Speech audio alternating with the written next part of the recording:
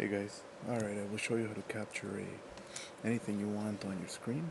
Basically all you do is you follow my little mouse, you go up to the corner here, and you'll find the Skitch application. It has a little drop down menu.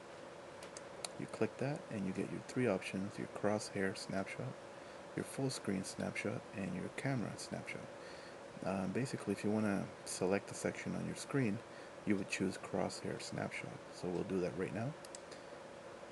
And you'll see a little crosshair pop up on your screen, and then you basically go to the area where you want to cut and you click it and you make a pretty much a square around the selection, like so.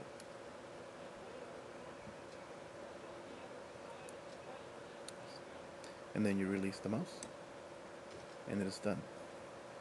Basically the application has cut out, as you can see, has cut it out fully for you. From here on out you can edit it out. On your left hand side you can see all these arrows and text buttons where you can edit out the picture whichever way you want. Down here you can rename it to whatever you want. For example, you can rename it to YouTube image, and you can drag it by clicking down here and just click and dragging it to your desktop or to your mail program or just basically anywhere else you want, like so. You click, you minimize everything,